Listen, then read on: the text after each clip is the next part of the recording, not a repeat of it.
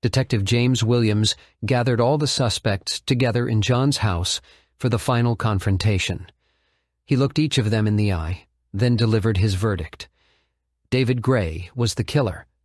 David tried to deny it, but James presented him with the evidence, including his muddy shoe found at the victim's house, his DNA on the bloody knife, his motive of being caught stealing from John and his gambling debts, which all pointed towards his guilt. David soon confessed, revealing that he had indeed killed John in a fit of rage after being caught stealing.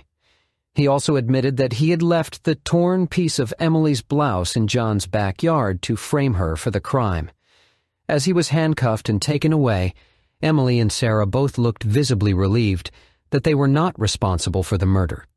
They both expressed their gratitude to James for finding the real killer and bringing closure to John's family. Detective James Williams felt a sense of satisfaction, knowing that he had solved the case based on his expertise and analytical skills. He thanked his team for their support and looked forward to the next case, knowing that he was making a positive impact in the community as a homicide detective. The mysterious murder in Oakville had been solved, and justice had been served.